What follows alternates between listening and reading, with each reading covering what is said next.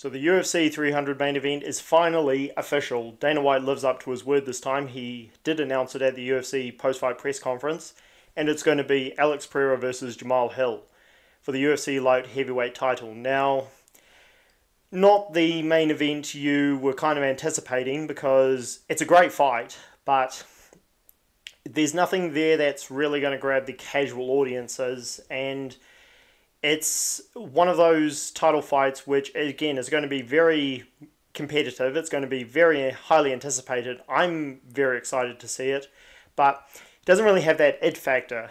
Now, by itself, as a main event for a UFC fight card, UFC pay-per-view card, it's fine, and it's one that fans are willing to pay for. However, again, this is just not really what you were expecting. Everything I've just said is that it's just your average good UFC title fight, and this is not what Dana White was promising when he said the main event is going to blow your minds, meaning our minds, and we're going to be over the moon. We're going to be so amazed, and it's just not that. So I don't really know what to make of this as far as just how good it is or not, but I'm looking forward to it. Let me know what you guys think down below. Is this the main event you were hoping for? And is it something you're excited about? And we're going to have to grade UFC 300 now that we know what the main event is.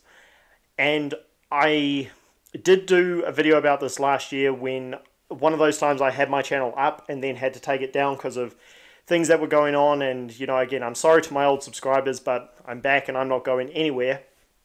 I did a video saying Jamahal Hill has a very good chance to win this fight because Alex Pereira, as formidable and dangerous as he is, his defense has never been good, and it hasn't gotten better as he's gotten older.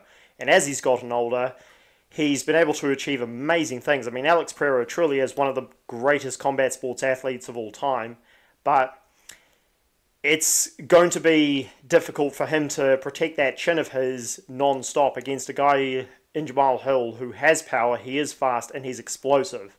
So, yeah, I'm probably going to favour Pereira to win this, but I'm definitely not writing off Jamahal Hill at all. It's going to be a very competitive fight, very tense fight.